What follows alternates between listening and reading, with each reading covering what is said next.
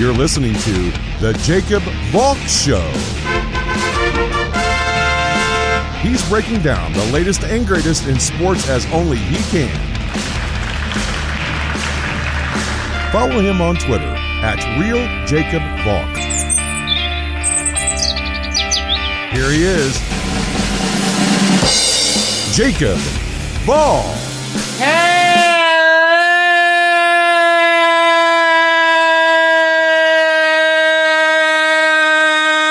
sports fans! Welcome to another edition of the Jacob Valk Show. I am Jacob Valk, and I have to start by recapping the two pennant-winning games, the two Game 7s that we saw over the weekend. Doesn't get any better than that. A Game 7 in baseball, forget about it. Don't talk to me. Don't text me. I'm locked in. The best two words in team sports. Game 7. And we saw two great ones over the weekend. I'll start with Astros-Rays. You gotta give the Astros a ton of credit. As much as we all hate the Astros, they fought back from 3-0 down to force a Game 7. They win two really close games in Games 4 and 5. Obviously, Game 5, the Correa walk-off. And then Game 6, Framber Valdez pitches a gem. So it sets up a Game 7. Lance McCullers versus Charlie Morton. The Rays in danger of joining the 04 Yankees as the only baseball team in history to blow a 3-0 series lead. As much as I was rooting for the Rays in this series, it would have been nice if the 04 Yankees had some company. I'll tell you that. But Charlie Morton pitched the game of his life. We talk about these proven playoff performers. We need to start mentioning Charlie Morton in the same breath as guys like Bumgarner and El Duque and Christy Mathewson. Because what he's done in his playoff career is nothing short of incredible. This is from John Morosi, and I retweeted this. Charlie Morton, in winner-take-all postseason games, is 4-0 with a .46 ERA. You can't be any better than that. Morton was dealing. It was a masterful performance. He had everything working. I mean, I'll tell you, I was scared when Cash pulled him. Brought in Nick Anderson. He stuck to the script. He stuck to the plan. He didn't manage with his gut. I don't like that. But I can't argue with results. Anderson got out of the little bit of a jam that Morton was in. First and third, 2 outs. The 7th inning, he works into some trouble. First and third, 1 out. But he gets Yuli Gurriel to ground into a double play. Anderson started the 8th, which surprised me. And I thought he was left on a little too long. Pete Fairbanks came in, bases loaded, 2 out, and he gave up the 2 RBI single to Correa. I mean, that scared me. But he got Bregman to strike out right after that.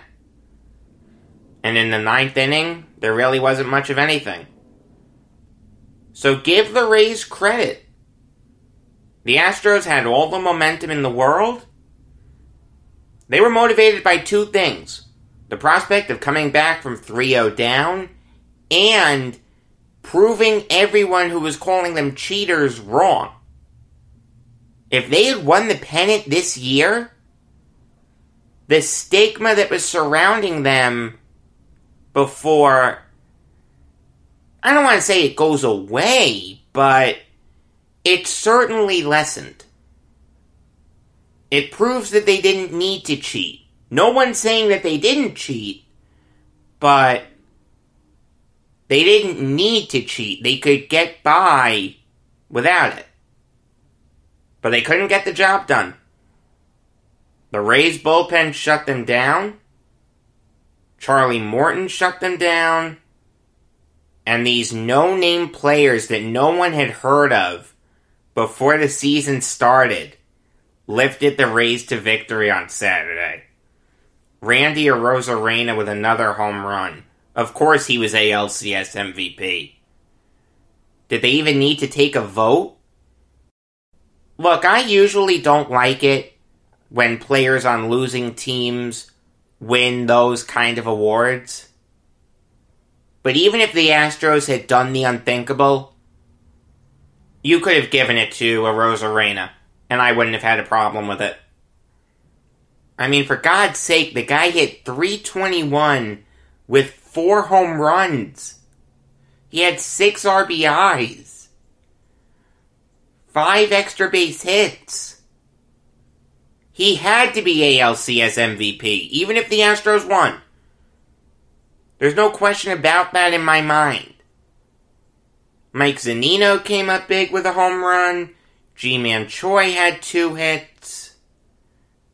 Give the Rays credit. They were the best team in the American League all year. You want to tell me they had an easy road to get here? You can tell me that. The Blue Jays lost because of terrible managing by Charlie Montoyo. The Yankees, if they weren't as good as the Rays, they made them work, at the very least. I mean, the reason the Rays won that series was because Mike Brasso hit a home run off an Aroldis Chapman fastball that he had seen about 50,000 times before that. That's the thing with Chapman. When he gets in trouble, it's just tunnel vision. Fastball, fastball, fastball. No off-speed stuff. Drives me nuts. He did it in 2016 with the Cubs. If memory serves, the Altuve pennant-winning home run last year was off a fastball. Don't quote me on that, though. But the Brasso home run was off a fastball that Chapman had thrown 1,000,000 times to him before that pitch. That's just fact. And then the Rays faced an under 500 Astros team.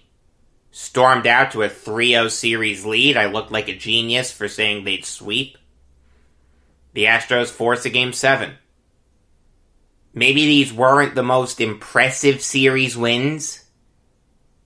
Certainly more dramatic than you'd like if you're a Rays fan. I mean, Nick had a great quote in the 2020 NFL mock draft.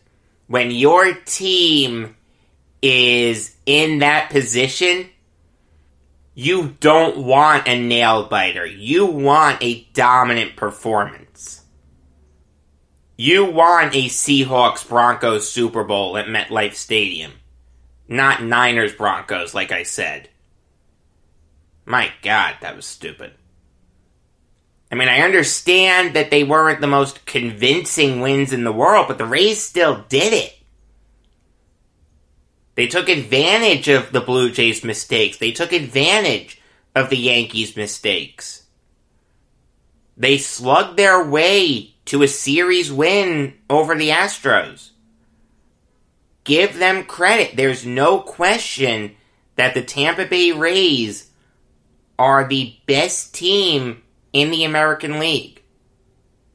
And let me tell you, the team that they're going to go up against starting tomorrow is the best team in the National League.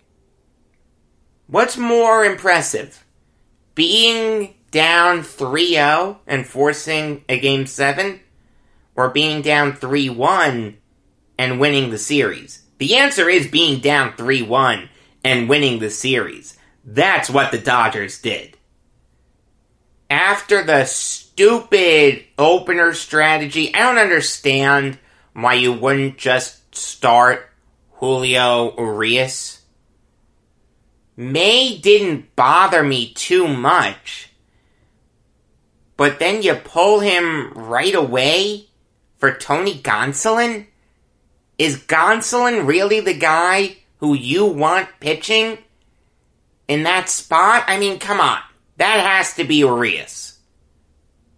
I understand, young kid, 3 days rest. I get all that. But he had to be the guy to start that game. That decision almost came back to bite Dave Roberts in the butt. There were a lot of Dodgers fans on Twitter saying, fire Roberts, get rid of him, stuff like that. But the Dodgers stormed back, manufactured a couple runs to tie it at 2. The Braves take the lead right back. And this is why the Braves lost. And if I'm Brian Snitker, I didn't sleep at all last night. In fact, I kept my whole team up, just berating them. I'm not kidding. The whole night, I would have spent degrading them and making them feel like the gum on the bottom of my shoe. That's what they deserved. You have runners on second and third, nobody out. Blake Trinan had just come in to replace Gonsolin, who had nothing. Again, terrible decision by Dave Roberts. That can't be overstated.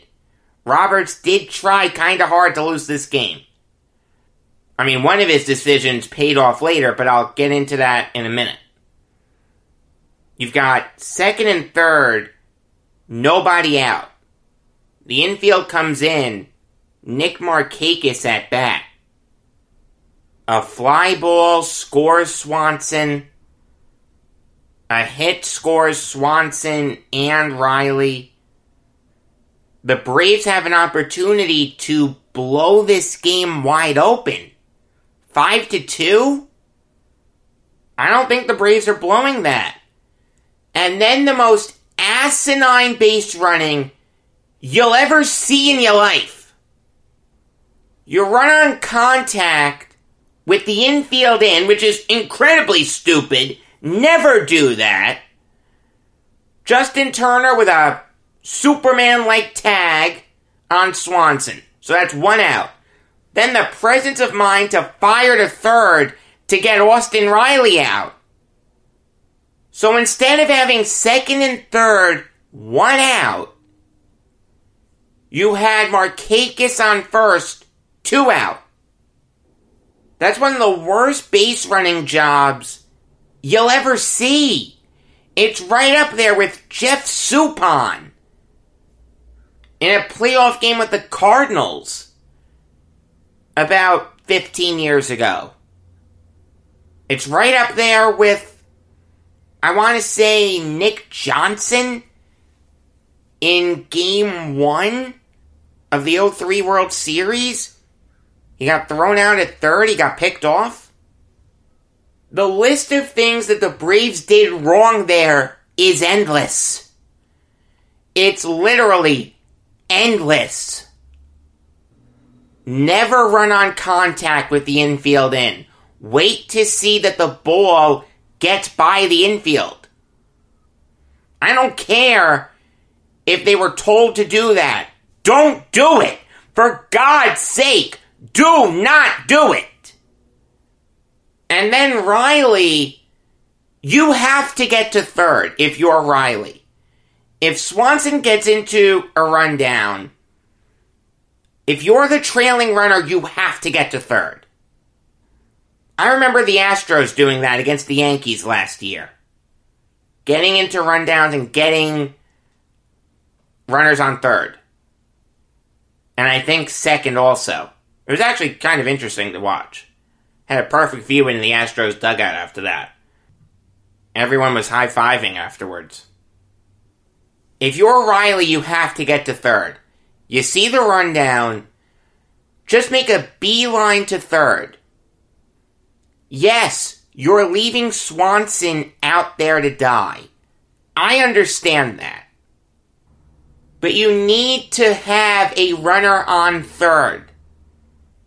If Swanson's going to do something stupid, that's not your issue, Riley. Just get to third. Stop the bleeding as much as you can. Instead, Riley was dancing and he got thrown out at third. Of course he did. What surprised me more than anything was that Nick Markakis didn't try to take second. I thought we were going to see a triple play. I really did. I'm not saying that would have been the right decision, but you want to talk about running yourselves out of an inning? That's what the Braves did there. That's why the Braves lost. The Braves didn't lose because of the great decision by Roberts to pinch hit Kike Hernandez for Jock Peterson. They didn't lose because Chris Martin, the former Yankee, gave up a home run to Cody Bellinger. Great moment. They lost because of that rundown. I don't know what Pache would have done if he got up to bat with second and third, one out. We'll never know. I don't know what Acuna would have done. We'll never know. But let's say both those runners score. It's called scoring position for a reason. The Braves are up 5-2. The Dodgers won 4-3. So the Bellinger home run at that point becomes irrelevant. The Dodgers still need another run. The Braves have had some bad moments in the postseason. Blowing the 2-0 series lead in 96. Which I didn't think they would do here, but they did. Countless playoff games with empty seats at Turner Field. How about Brooks Conrad in Game 3 of the 2010 NLDS against the Giants, committing 3 errors? The 2012 NL wildcard game. The game that the Cardinals won because Sam Holbrook didn't know what an infield fly was. Granted, that wasn't the Braves' fault, but still, that's a heartbreaking loss. That loss yesterday, the way they lost it, the Bellinger home run, the Hernandez pinch hit home run, becoming the first player since Troy O'Leary in 2003 to have a pinch hit home run in a Game 7. Coincidentally, both of those home runs were in an NLCS. This is a really tough loss if you're a Braves fan. Like I said, I don't think Snitker got much sleep last night. I know I wouldn't have if I was him. I would have spent the entire night just walking all around the hotel. I mean, congrats to the Dodgers, I guess. Coming back from 3-1 down. They were the best team in the National League. The best team in each league is meaning in this World Series. That's the way it should be. But I'll tell you, the Braves really should have won that game yesterday. That's an infuriating loss. I'm not going to get into the World Series today. I'll save that for tomorrow. I do want to get into college football, though. I'm not going to get too into the NFL. Nothing earth-shattering happened. A lot of people were making a big deal out of the Dolphins being a half game up on the Patriots. It's week 6. Okay? A lot of time for things to change. I think it's very likely that the Dolphins will stay in second place in the AFC East, but yeah, I didn't think the Patriots would be that good this year. That doesn't surprise me. The Browns laid an egg? Yeah, you know what? They went up against a great Steelers team. A Steelers team that has a case for being the best team in football. Roethlisberger has come back and has looked amazing. I mean, people got on Baker Mayfield for that performance. He was playing hurt, and he was going up against a great defense. He should have been better, but guys, he's still really, really good. I'll tell you what, if you're ready to give up on him, I'll take him as a Jets fan. You can have Darnold, I'll have Mayfield. We'll see who wins more games. The Giants and Falcons getting their first win. So the Jets take the lead in the Trevor Lawrence sweepstakes. Great. Fantastic. That's a good thing. I mean, if you're a Giants or Falcons fan, be happy that you won. You have a right to be happy that you won, but you didn't beat any world beaters. The Giants nearly lost that game. If it wasn't for Tate Crowder taking advantage of an asinine Kyle Allen fumble, the Giants never take the lead. And for God's sake, Ron Rivera kicked the extra point. The Titans kicked the extra point yesterday, and they won the game. I understand, Riverboat Ron, you're trying to win, but you're going up against an anemic Giants offense. Trust your defense. The Giants didn't win that game as much as Washington lost it. I'll tell you that. And the Falcons, yeah, they took advantage of a dreadful Vikings team. Kirk Cousins is not looking good. Dalvin Cook is hurt. Yeah, bad situation in Minnesota. But where are the big stories? You know, I just summarized them all really, really quickly. I can't go in depth on them. There's nothing there. There's no substance there. There's no meat there. I can't do a deep dive into those stories that really aren't stories. But I can do deep dives into the big college football games that happened on Saturday. And I'll start with Georgia, Alabama. I picked the Crimson Tide to win this game, but that's because I thought they'd be motivated because Nick Saban wasn't going to coach. It turns out that his positive coronavirus test was a false positive. So he was on the sideline on Saturday. Good for him. And you know what? Alabama was motivated by that, and they beat a great Georgia team. Mac Jones had the best game of his life. Completed 75% of his passes, threw for over 400 yards, 4 touchdowns. Him, Najee Harris, Devontae Smith, and Jalen Waddle sliced and diced this great Georgia defense. They put up 41 points on one of the best defenses in the nation.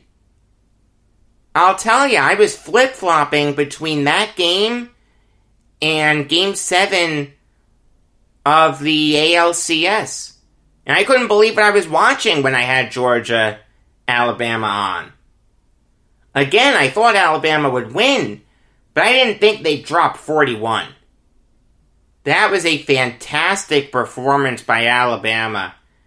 Mac Jones is in the Heisman conversation. He's not going to get it. It's going to be Trevor Lawrence. I'm assuming nothing crazy happens. But that was a great game by him. And you know what? The defense for Alabama stepped up also. Stetson Bennett did not look good. I mean, it's a great story. Local kid, grew up in Georgia. Grew up wanting to be the Bulldogs' starting quarterback. Had to work his tail off to get there. But he's just not that great. I mean, I'll tell you. With the exception of the 82-yard pass to James Cook, he didn't impress me. And the Bulldogs' offense didn't impress me. Zamir White was good, but he only ran the ball 10 times. Kendall Milton was really good, but he only ran the ball 6 times. Georgia and Alabama were tied. Headed into the locker room at half. It was tied at 24. When the third quarter hit, Georgia just died. They gave up 21 unanswered points. Because they fell behind there, they abandoned the ground game. I understand that's what you have to do, but I don't think you can trust Stetson Bennett in that spot. Great win for Alabama. They are by far and away the second best team in the nation. And this wasn't even a good loss for Georgia. If this was a close game, instant classic, you lose on the final drive of the game, okay. That's a respectable loss. That's a loss that the committee is going to look at and say, you know what, that's not a bad loss. We're not going to ding them too much in their quest to make the CFP. Now, there's no way Georgia makes it. None. As it stands right now, they're at 4. But OSU hasn't played yet. The Big Ten hasn't started play yet. Once the Buckeyes start, Georgia's going to fall out of the national title picture. It's just that simple. Moving on now to the upsets that happened on Saturday. And I'll go chronologically. That means that I'm going to start with Kentucky destroying Tennessee. Kentucky and Tennessee have played each other a lot throughout both their histories. I don't know the exact number, but it's a lot. Tennessee has dominated that rivalry. It hasn't even been close. No one gave Kentucky much of a shot in this game. It was at Knoxville. This was viewed as a mediocre Kentucky team. Tim Couch isn't there anymore. They don't have a quarterback with a strong arm anymore like Couch was. Terry Wilson is more of an option-style quarterback. Tennessee was expected to destroy Kentucky here. That didn't happen. The Wildcats massacred the Volunteers here, 34-7. The first win that Kentucky's had at Neyland Stadium since 1984. Their most lopsided win in that rivalry since 1935. This wasn't even the offense being great. They had a couple decent drives late, but the reason Kentucky won was their defense. Jamin Davis was all over the place. He had 10 tackles and a pick 6. Kelvin Joseph had a pick 6. Tennessee couldn't get their passing game going to save their lives. They trotted out 3 quarterbacks. Jarek Warrentano, Harrison Bailey, and J.T. Shrout. No one's going to be mistaking those guys for Peyton Manning anytime soon. I mean, their run game was good. Eric Gray and Ty Chandler each got theirs. Gray rushed for just under 130 yards, and Ty Chandler had a touchdown. But you can't throw 2 pick 6s and expect to win. You can't throw 2 pick 6s in a game where you're going up against an unranked opponent. This was a humiliating loss for the Volunteers. I know my father was happy because he went to Vanderbilt. This was a tough game if you're a Volunteers fan. Moving on now to another SEC upset, and that is South Carolina beating Auburn 30-22. You know, Bo Nix is a guy who got some buzz early on as a potential Heisman candidate. Maybe not at the Lawrence level or the Fields level or something like that, but there were some rumblings that he could maybe contend, for lack of a better word. But I gotta tell you, this kid has had 3 straight underwhelming games. He destroys Kentucky. Good for him. Can't get anything going against Georgia. If you want to win the Heisman, you've got to beat the good teams. Against Arkansas, he was solid, but I wanted to see him use his arm more. He only attempted 28 passes. In this game, he attempted 47. But you know what? I can see why he wasn't throwing the ball that much. Because he threw 3 interceptions in this game. I mean, Auburn was in a good spot. Early on in this game, they were up 9-0 after 1. They were up 16-7 at one point. Then they just collapsed. Nix was a turnover machine.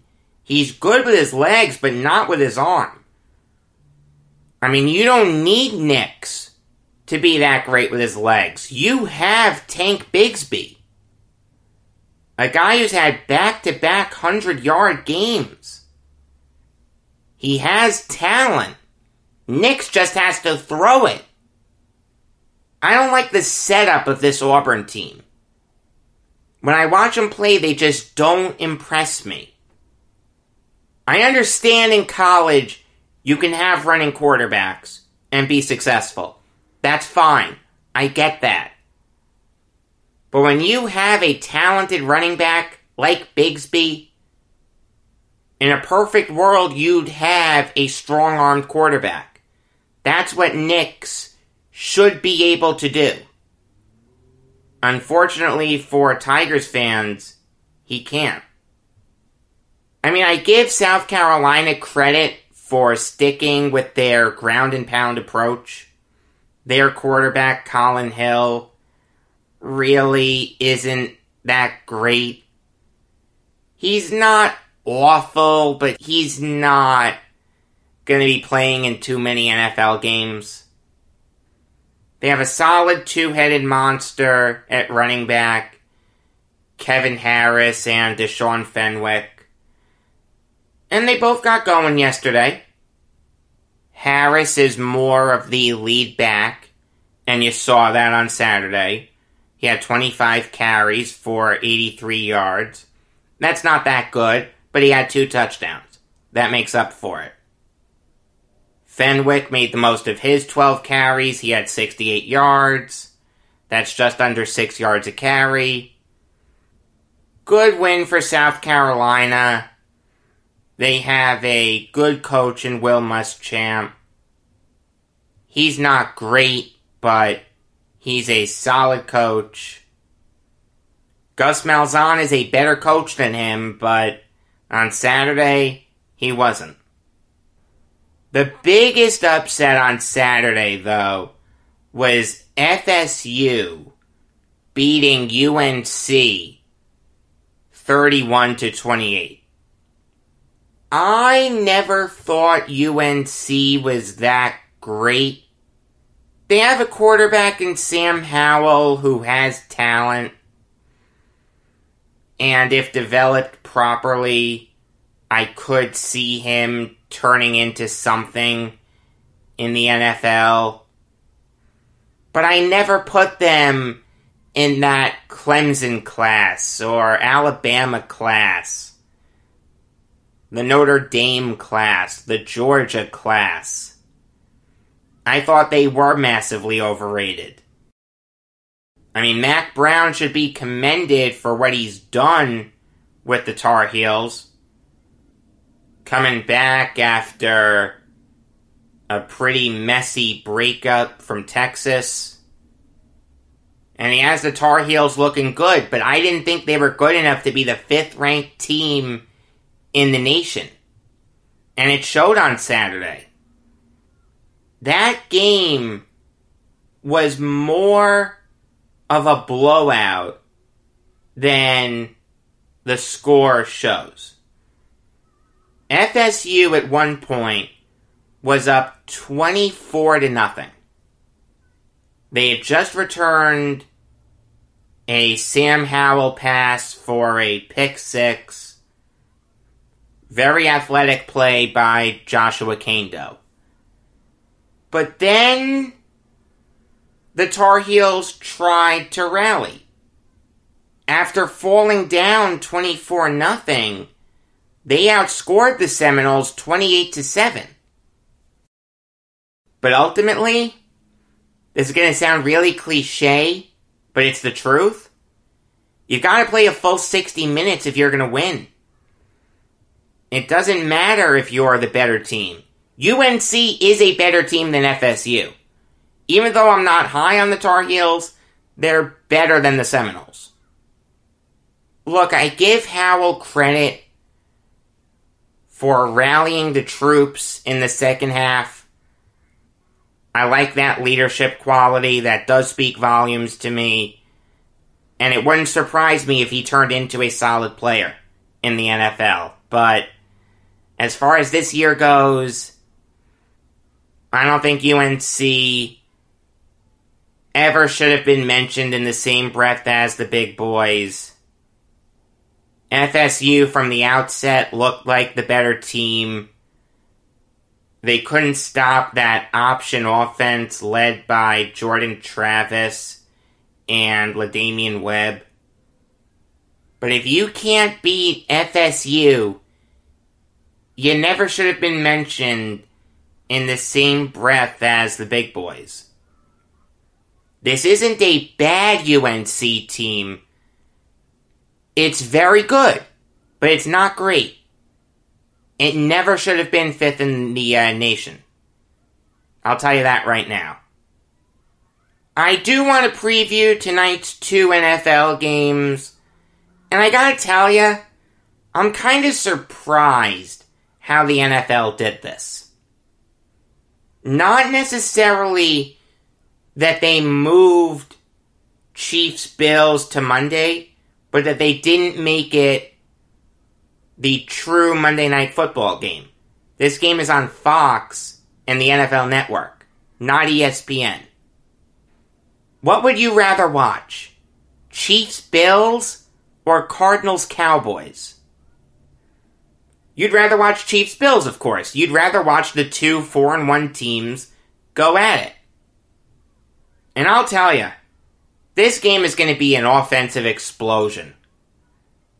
The Chiefs' defense is solid, but Josh Allen will still get his... What a great quarterback Josh Allen has turned into. Some people gave me heat for putting Allen over Darnold. in 2018 on my big board. I look pretty smart right about now. But one thing that doesn't get talked about enough is how good that Bills offensive line is. Their tackles are amazing. Darrell Williams and Deion Dawkins. The center, Mitch Morse, is really good. Their guard play could be better. Quinton Spain, Cody Ford, and Brian Winters aren't world beaters or anything.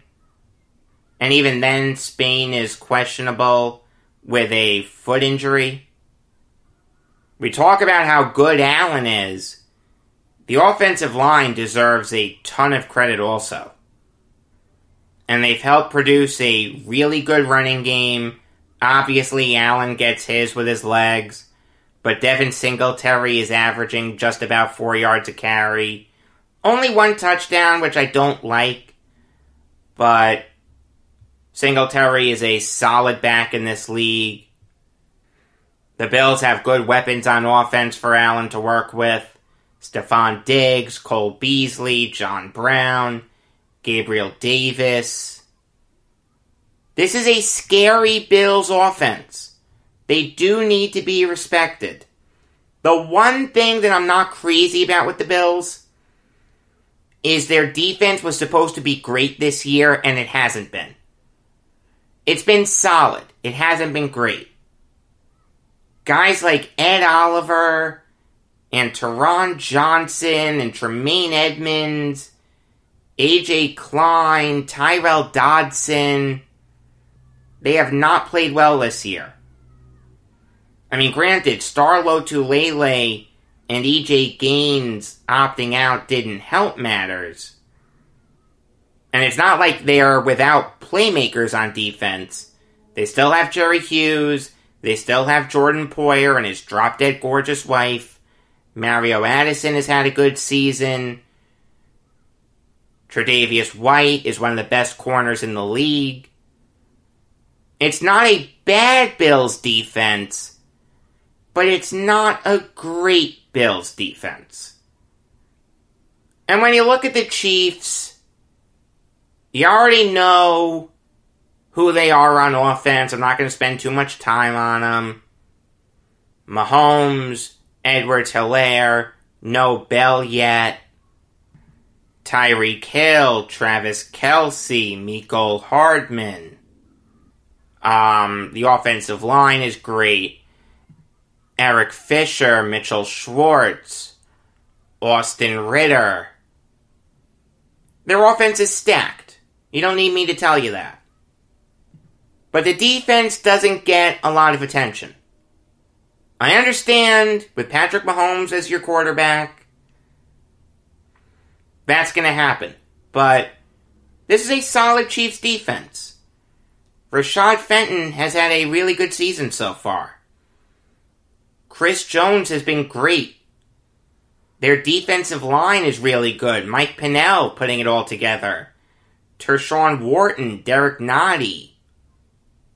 They have some big playmakers and guys like the Honey Badger, Frank Clark, Daniel Sorensen, Juan Thornhill. From the top down, the Chiefs are stacked. All in all, I think the Chiefs are going to win it, but the Bills will make them work. This is going to be a great game. Moving on now to Cardinals-Cowboys. And much like the Cardinals took advantage of a putrid defense last week in the Jets, I think they're going to do the same thing here. This is an offense that maybe hasn't been as explosive as we all thought it could be, but it's still really good. Kyler Murray is getting it done. He's turning into a really, really good player. Kenyon Drake has had a good season. DeAndre Hopkins has been fantastic. I mean, here's how crazy DeAndre Hopkins has been. And this is a great job by Kingsbury. DeAndre Hopkins has 45 catches this year. Chase Edmonds and Larry Fitzgerald are tied for second with 18 each. You add those two together, you get 36. The Cardinals have done a fantastic job of force-feeding DeAndre Hopkins. Last year, the Cardinals' offense was spread out. A bunch of guys were getting theirs. Fitzgerald, Christian Kirk, Kenyon Drake, David Johnson. Now, it's very Hopkins-centric. That's a great job by Kingsbury in altering his playbook to make sure that one of the best wide receivers in the NFL is predominantly featured. And the fact that I need to single out that as a good job of coaching is insane. That seems like common sense. You feature your best players. Well, as we've seen with Bill O'Brien, a lot of coaches out there aren't that smart. The offensive line is solid. DJ Humphries, Mason Cole, Kevin Beachum, Justin Pugh is a really good pass blocker. Same thing with Justin Murray, who's filling in for the injured J.R. Sweezy. The offensive line is really good. You take a look at the defense, though, and that's where the Cardinals are vulnerable. They're getting it done. They're finding ways to get it done, but they really don't have any big playmakers. Chandler Jones? No, he only has 1 sack this year. The Cardinals only have 3 players, according to Pro Football Focus, with a grade over 70. Charles Washington, Devon Kennard, and Chris Banjo. But like I said, the Cardinals are getting it done. 13th in the league in total yards allowed per game. 6th in the league in passing yards allowed per game. 8th in the league in points allowed per game. This is a great job by Vance Joseph. He deserves a ton of credit for what the Cardinals have done on defense.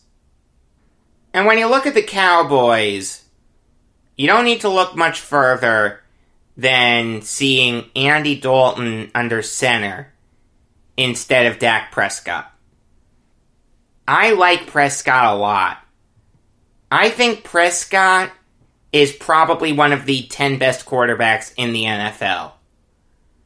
And even though Andy Dalton is a solid backup, led the Cowboys to a good win last week over the Giants, the Cowboys are going to suffer. Now, the one plus is that the Cowboys have a ton of players that can help Dalton. Ezekiel Elliott, Amari Cooper, Michael Gallup, CeeDee Lamb, Dalton Schultz. And the offensive line is really, really good. Not as great as in years past, but still really good. Zach Martin is one of the best offensive linemen in the league. Connor Williams is emerging into a solid guard in this league. Joe Looney is good. The tackles concern me a little bit. Obviously, no Tyron Smith, but Brandon Knight has been good. Terrence Steele has struggled, though. That's what scares me.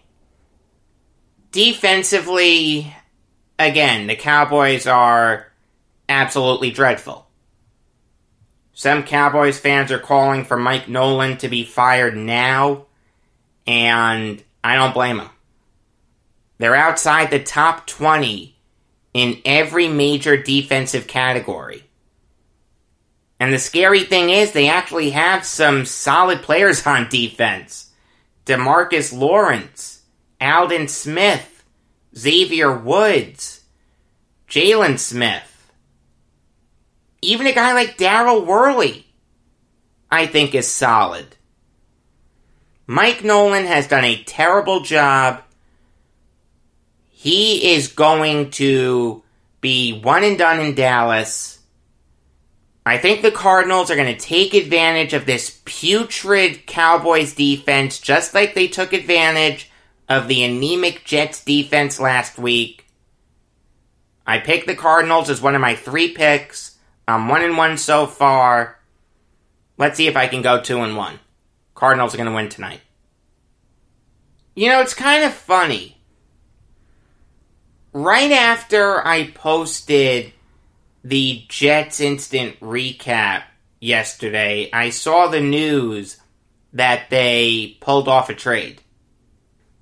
Now, it's not an earth-shattering trade or anything, but it's a solid one. It's one they had to make.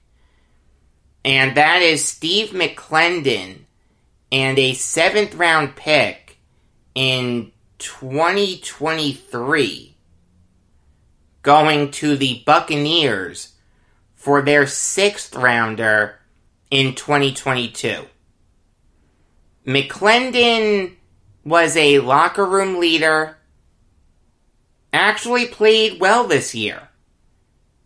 It's kind of funny, the defensive line has actually been good for the Jets. John Franklin Myers, Foley Fatukasi, Quinnen Williams, and McClendon. Now, Henry Anderson has been completely useless, but still, that's 4 guys on that defensive line that are solid. And they can turn into key pieces on the Jets going forward. But at the end of the day, McClendon just doesn't fit what the Jets need. He's 34 years old. He doesn't have a long-term future on the Jets, obviously. The Jets lost with McClendon, they're going to lose without him. And they traded him to a Buccaneers team that needed to replace Vita Vea. While McClendon isn't going to be anywhere close to Vea in terms of dominance, he'll be really good. He gets to be reunited with Todd Bowles. And you know what? Maybe he can end his career with a Super Bowl ring. That'd be nice. This is an even trade for both teams. Makes perfect sense on both sides. There are a couple hockey extensions that I want to talk about. The first one is the Bruins locking up Matt Grzelcyk for 4 years at $14.75 million. It's funny. I can't pronounce anything else, but I can pronounce Grzelcyk. Grzelcyk. Yeah, he pronounces it Grzelcyk. Grzelcyk is a solid defenseman. Nothing great, nothing terrible. Defensive defenseman, but he does get 20 points a year. Plays a big role for the Bruins on their second defensive pair. And since the Bruins lost Torrey Krug, he's going to be asked to step up in a big way. The Bruins had to lock him up long term. I'm not crazy about this move, though. It is an overpay. In a perfect world, he wouldn't be getting over $3.5 million a year. That doesn't work for me. Offensively, he did nothing in the playoffs. I understand why the Bruins did this. They couldn't afford to lose another defenseman. I understand that he was an RFA, so odds are they weren't going to lose him, but still, you have to sign him. It was a necessary move, but it should have been done cheaper. Moving on now to the Coyotes locking up Christian Fisher for 2 years at $2 million. And Fisher, a couple years ago, looked like he had a ton of potential. Had 33 points in 79 games. But the year after, he took a major step back, 18 points in 71 games. Last year, 9 points in 56 games. Only had 1 assist in the playoffs. It seems like he's never really gonna put it all together. But $1 million a year for a guy who may have something left in the tank isn't the end of the world. He's 23 years old. It makes sense to give him one last shot. I don't hate this move, but make no mistake about it. This is the last chance for him. If he doesn't contribute this year on the Coyotes' third line, he's never going to put it together. Until tomorrow, I am Jacob Valk saying that George Hendricks simply lost that sun-blown pop-up.